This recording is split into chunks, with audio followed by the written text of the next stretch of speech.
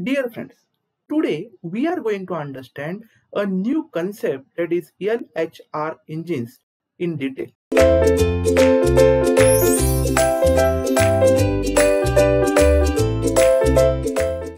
In the last few videos, we already discussed about the different things about the engine.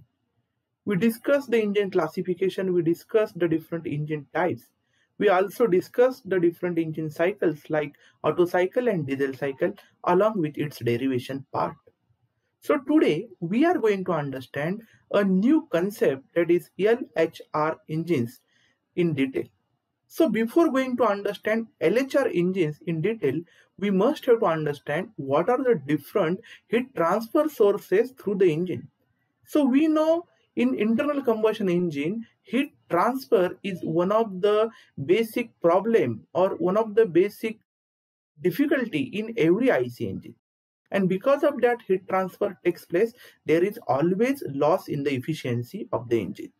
So we know around 1/3 of the input energy is converted into mechanical work and around 1/3 is lost as heat in the exhaust gases.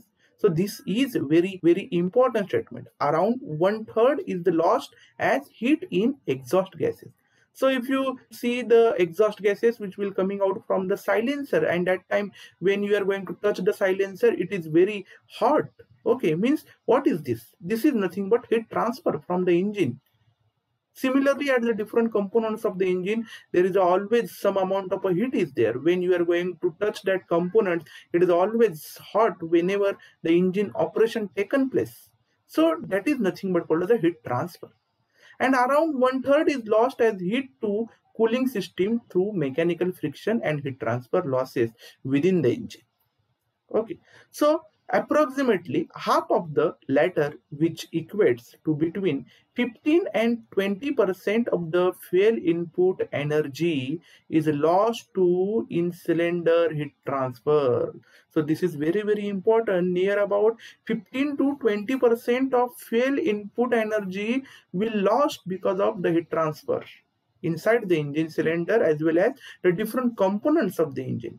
So that is heat transfer from the hot gases to the combustion chamber surface area. This is one of the basic reason of heat transfer. So clearly we can say there is a potential for improving engine fuel efficiency if we can able to reduce this particular heat loss, and we can utilize either directly as piston work or via increased exhaust gas enthalpies in a bottoming cycle. Okay, so to get solution here, low heat rejection engines are to be introduced. Okay, so what is the concept of low heat rejection engine? So as we just discussed, heat transfer is one of the basic problem in every internal combustion engine, and because of that heat transfer taken place, near about 15 to 20% efficiency will reduced. Okay, so to minimize that, here we can use a new technology, and that technology is nothing but called as a LHR, that is low heat rejection engines technology. So what is this LHR? So the main objective of low heat rejection technology engine is to eliminate the loss of energy through coolant by increasing the thermal resistance of the engine walls and ultimately increasing the efficiency of the engine. This is one of the objectives. Yes, as we just discussed, because of the coolant, heat transfer takes place through the coolant itself. So we can reduce that things with the help of this low heat rejection engines technology. Okay, the second one is what? This is done by the thermal barrier coating. So how we can use this technology? Low heat rejection taken place with the help of a thermal barrier coating. So LHR is nothing but there will be always a coating of this thermal barrier coating. What is the name of that coating? Thermal barrier coating on the different engine components like the piston crown top, cylinder liner, cylinder head, inside, and the walls, as well as the cylinder walls also. So there should be always a kind of a coating to reduce the heat transfer inside the engine cylinder, and this technology is nothing but called as the low heat rejection engine technology. Okay, and that coating is nothing but called as a thermal barrier coating. Due to such kind of insulation of the cylinder wall, the heat transfer through the cylinder walls to the cooling system can reduce, and which will change in the combustion characteristics of the diesel engine. Normally we are using this particular technology in the case of diesel engine only. This is not useful in the case of petrol engine because of its some limitations. Okay, so this statement is again very important.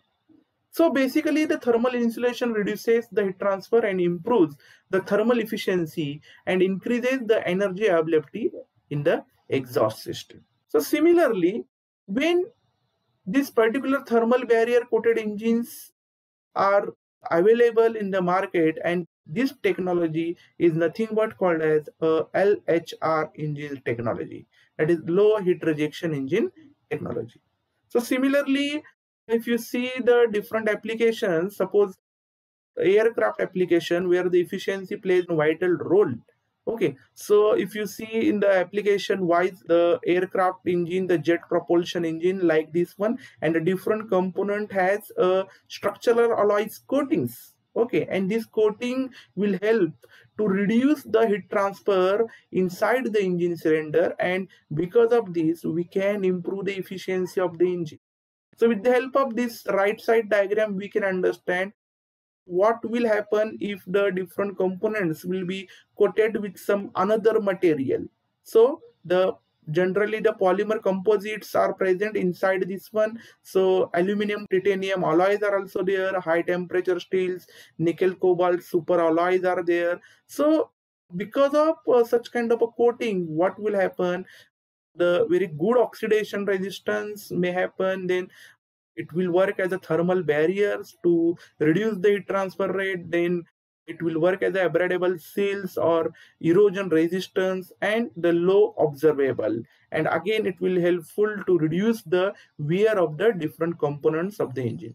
So that's why the coating is very essential, and for such kind of application where the efficiency is very important and heat transfer rate is very high, in that cases the engine components are coated with the help of the different materials. So this is nothing but called as a low heat rejection engines where the thermal barrier coatings are present on the different engine components. So hope you understand this particular thing about the new technology coming in the engine terminology. So hope you understand this one. So thank you so much for watching our today's session.